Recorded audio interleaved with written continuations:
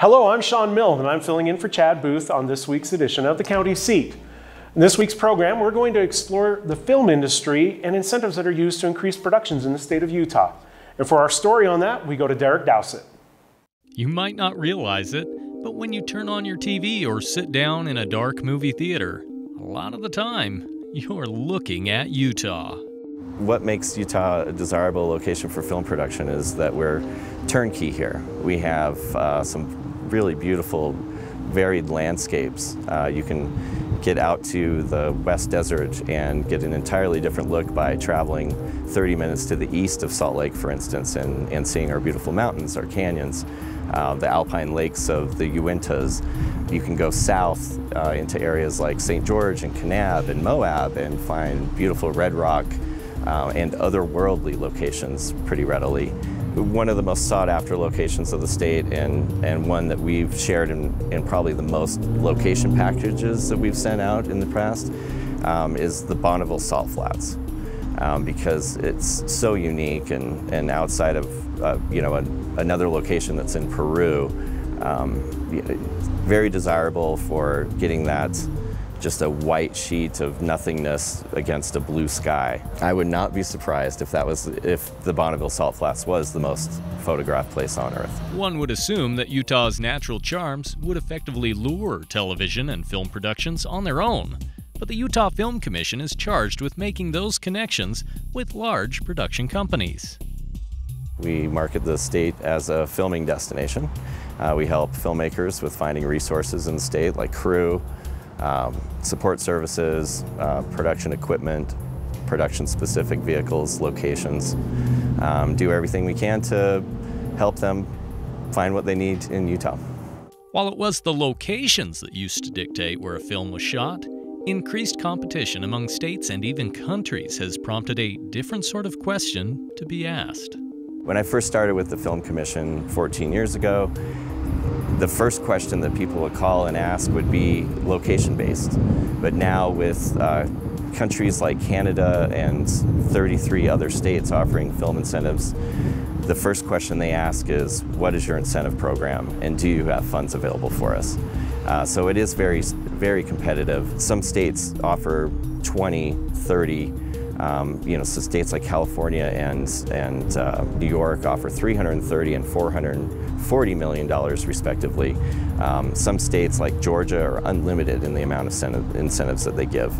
Our program is a baseline incentive of 20% back on their expenditures, where some states start at 30% and go up to 35%. We're also in competition with Canada. There are provincial and federal tax incentives up there. A project can get back much more of their on-the-ground spend in Canada than they would in Utah. It should be noted that we lost the television series Yellowstone to Montana's film incentive once their program came online because we didn't have enough to support them for a season 4. The money spent on large production coming to Utah spills into all areas of the local economy. And they are definitely felt when a production like Yellowstone finds a better incentive. So the question becomes, should the state legislature up those incentives to keep Utah competitive with other locations? We'll discuss that further in our roundtable discussion. For the County Seat, I'm Derek Dowsett. Thanks, Derek. Utah is a beautiful place to shoot films. And we're going to find out some more reasons when we come back from this commercial break. You're watching The County Seat.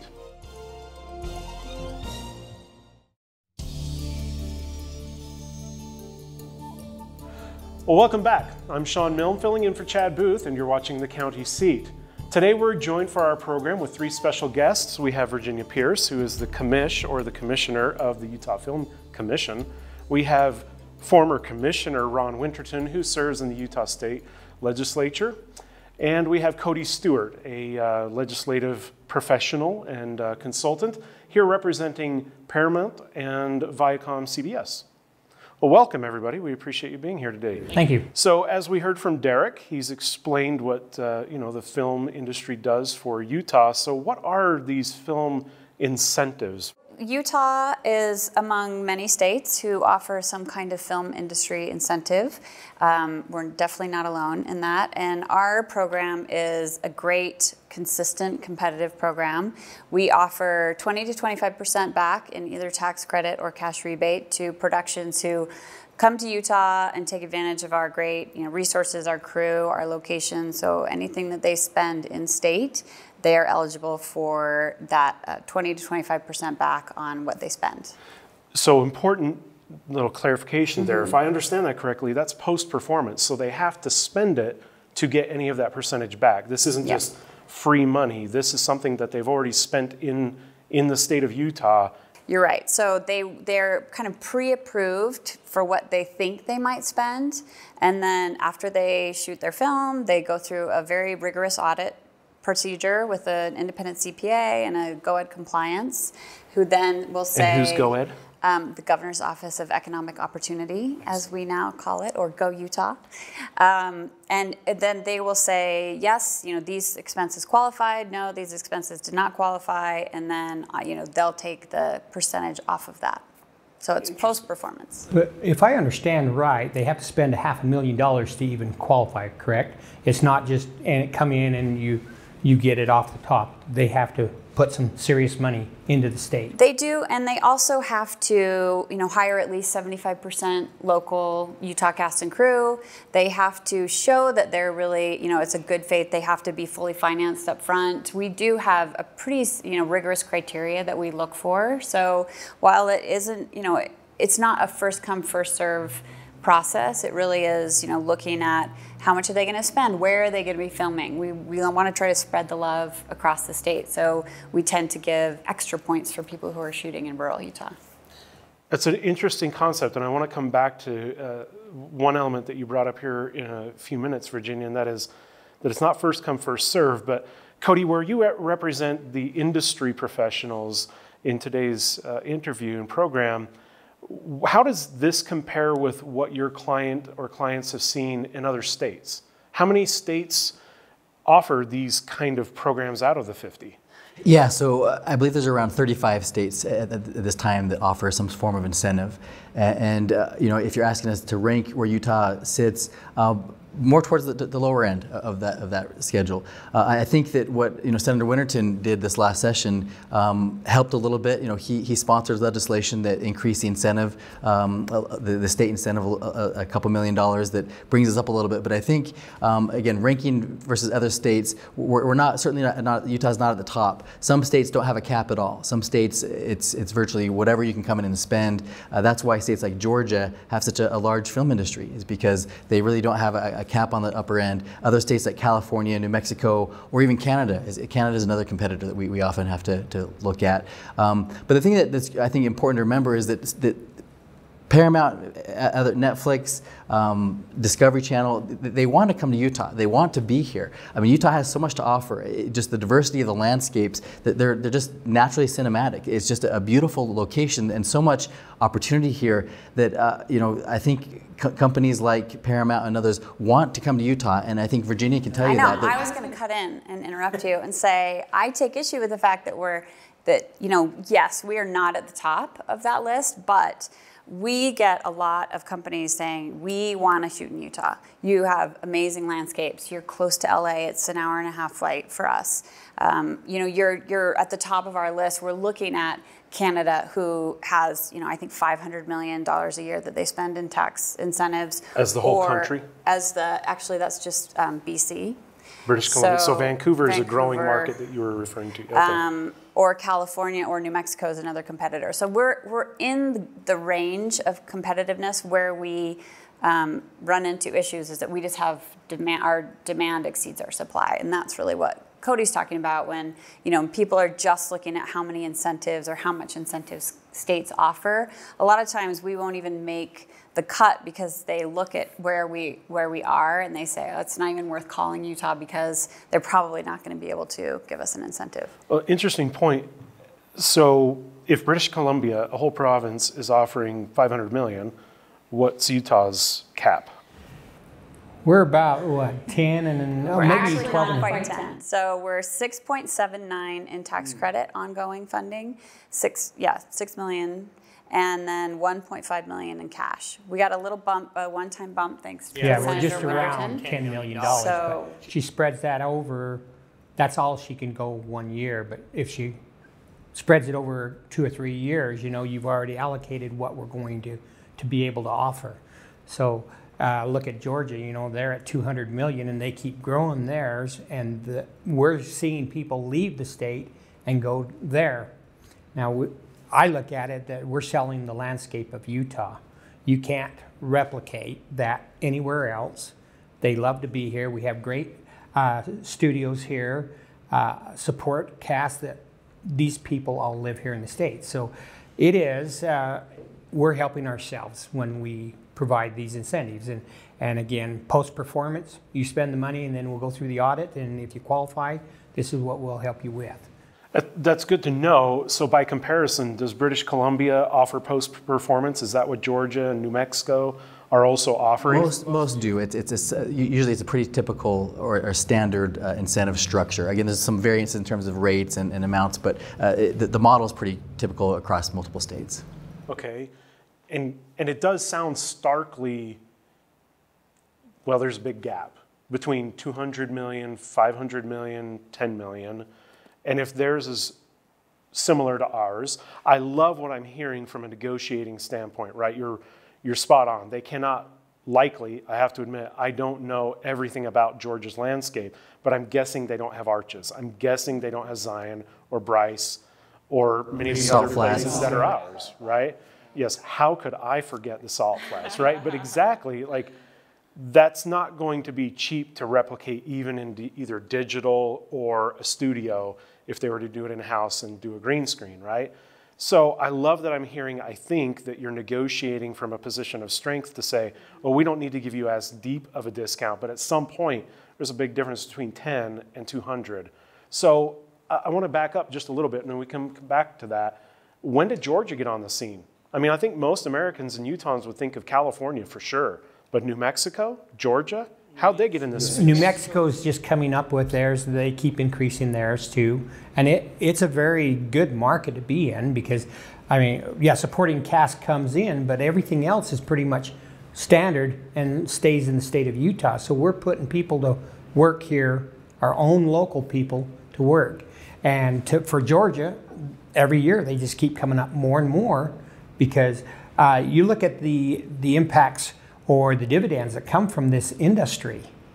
You know, how do you put a price on that? There's many studies out there that shows that what comes back that are not, how do you say this, the impacts directly, indirectly, and then those that are supporting the indirect jobs. And so whether it's a motel, whether it's the restaurants, the caterers, the lumber yards, all of those people are employed in the state of Utah.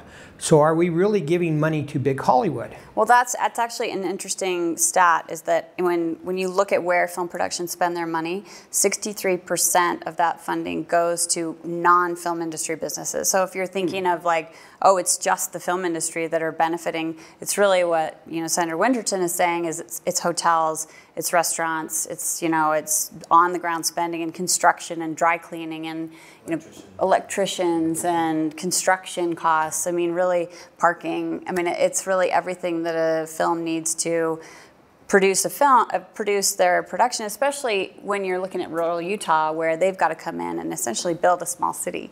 So everything that goes into that. This is a really excellent point, and let's dive a little bit deeper when we come back from this commercial break. Again, you're watching The County Seat. Stay tuned.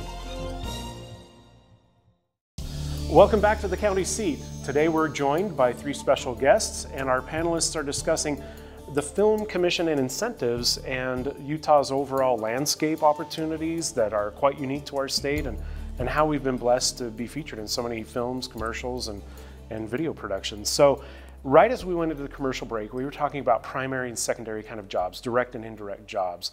I think I heard a fact during the commercial break. One of you had mentioned that for every dollar spent towards the promotion of this industry, it correlates to how many X amount of dollars back to our economy in Utah?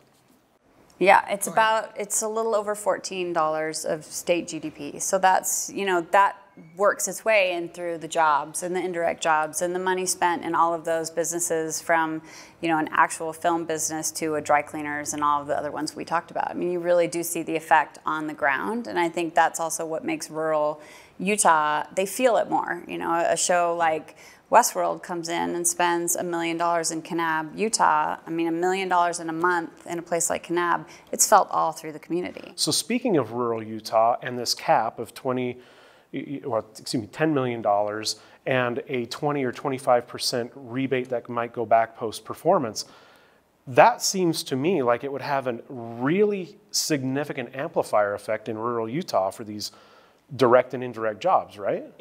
It does, and a lot of times you don't even stop to think, you know, whether it's the cafe or the waiter or the server that gets tipped.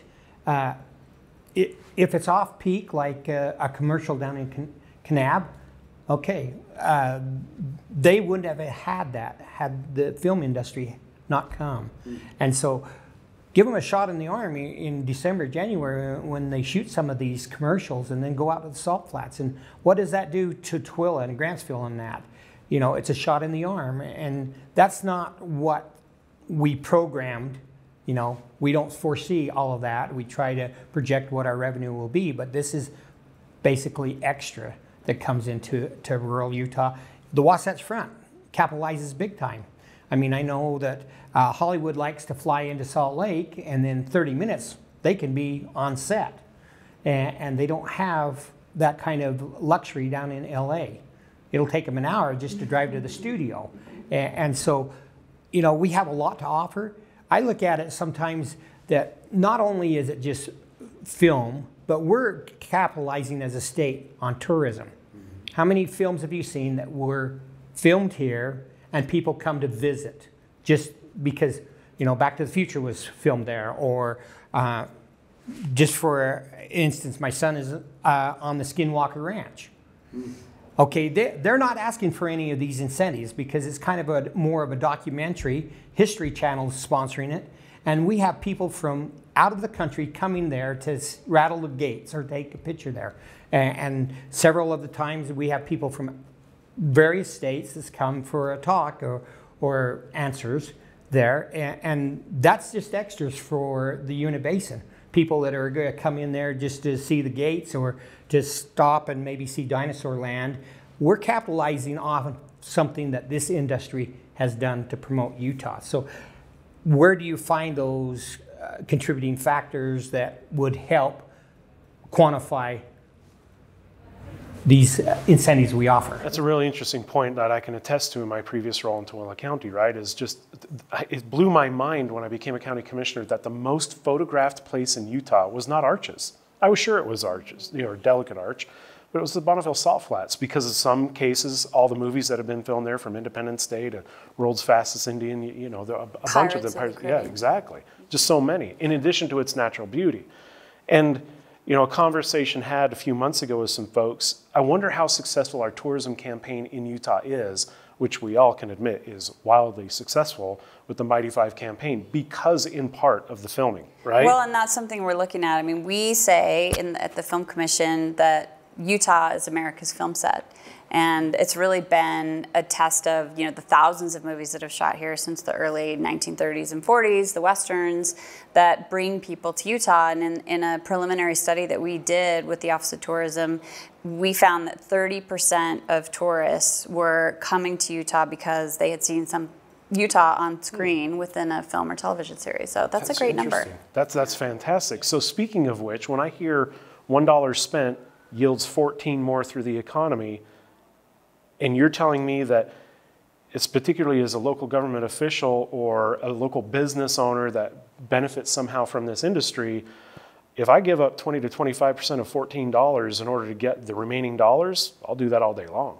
Like, that's a great return on investment, or ROI. So tell me, Virginia, or really anyone, have we lost jobs because we haven't had a bigger cap to how much we can give as an incentive, like Georgia or British Columbia? I mean, yes, we are definitely, that's something we track. And recently, because for a variety of reasons, Utah has gotten on the map with larger productions, in many cases because of organizations like Paramount that are now shooting in state. That puts us on everyone's radar. Oh, where is Yellowstone shot? Oh, well, for the last 3 years, it was shot in Utah. But, Cody, if you want to explain the next step.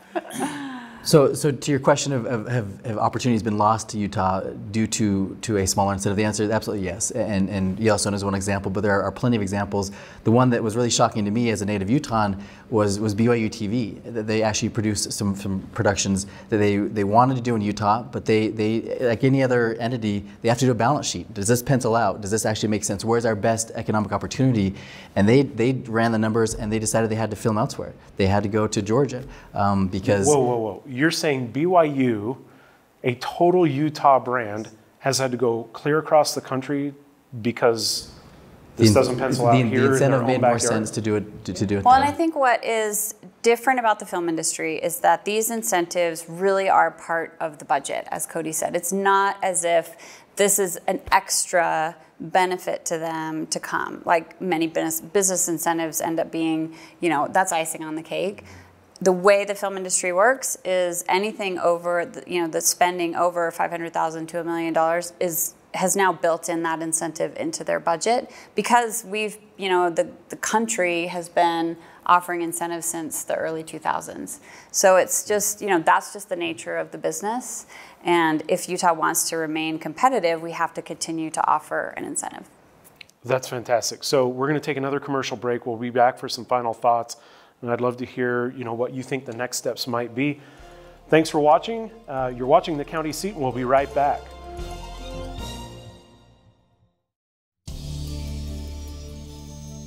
Thanks again for watching The County Seat. We've had a great guest panel today talking about film industry in Utah and use of incentives. So right before the last commercial break, we were talking about some jobs that have gone somewhere else, potentially with other states, and some missed opportunities. What would be the next step then? Well, on behalf of the Film Commission, as I said, we're just experiencing some incredible growth and demand of Utah as a film set. In the past 6 months, we've had 33 productions that would like to be shooting in Utah that represents about $200 million of economic impact. So for us, it's just trying to balance that demand with the supply that we have. And she shouldn't be in the position of having to pick winners or losers. Which ones do I give, which ones I don't, because she has very little to work with, and we'd like to give everybody an opportunity. But as I look at it, in whether it's rural or urban, the locals ought to get behind us. I know on one production, 35 rooms a night in a local motel, and your TRT taxes and that, what does that do? And so I think that we need to rally around this industry and see what value they actually bring to the state of Utah. With lodging, especially after this last year, right? I just think it's important to remember that the film and television industry is a $100+ billion industry, and they're only going to spend more. If you think of people's habits, how many people listening to the show today, subscribe to Netflix, to Amazon, to Hulu? I think we all do to some form or fashion, and it's only going to grow. And so there's a huge opportunity here. There's an enormous amount of money and jobs and investment that Utah could and should be a bigger player in. I think that would be my parting thought: is there's no reason why Utah can't be a premier film destination in the country and in the world. We have, what we have here is unique, and we should share it with the world. And with a very small investment, I think we could be a much bigger player in this space. That's wonderful. Thank you so much, guests, for your contribution to today's discussion. And remember, folks, that the government closest to you is the most responsive and most effective. Please reach out to your community leaders and have a great conversation with them about what interests you. And be sure to check out The County Seat on our social platforms on Facebook, Twitter, and the like. And again, until next week, you've been watching The County Seat. Have a good day.